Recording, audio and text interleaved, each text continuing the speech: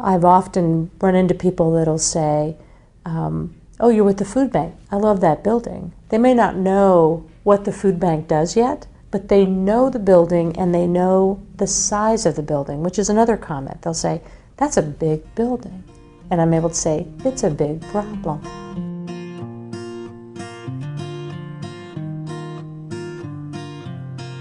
In Massachusetts, 1 in 11 residents seek food from a food pantry, soup kitchen, or shelter.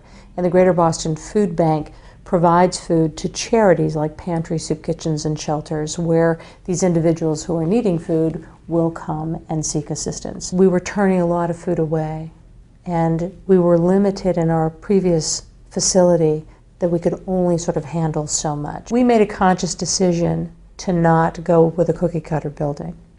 Part of that was the politic of Boston, part of that was the location of the site and the importance of and the integrity of the brand. And the other was that we had an opportunity to do something extraordinary. Your firm enabled us to have a lot of opportunity to think out of the box.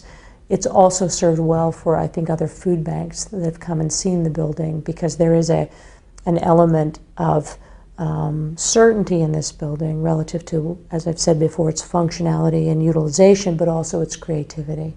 This is not an over-the-top building, but it is still an architecturally and visually pleasant building to be in and to work in. What I have found is people will say to me, I love that building.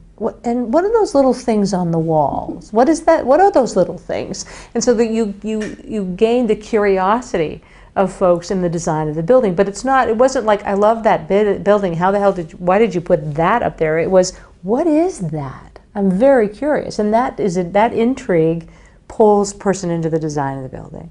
And then it gives us the opportunity to talk about the mission. It has served as a billboard unto itself for the food bank. You feel like you're going to run right into it as you're driving south on 93. And the fact that it curves, we just kind of couldn't have asked for a better opportunity, because you see the building straight on, you see the tabs, you see the wheat, you see the name, it's all there. We are able to use the design and placement of the building to leverage the brand of the food bank, but more importantly, to share what the vision is to help us end hunger in Eastern Massachusetts.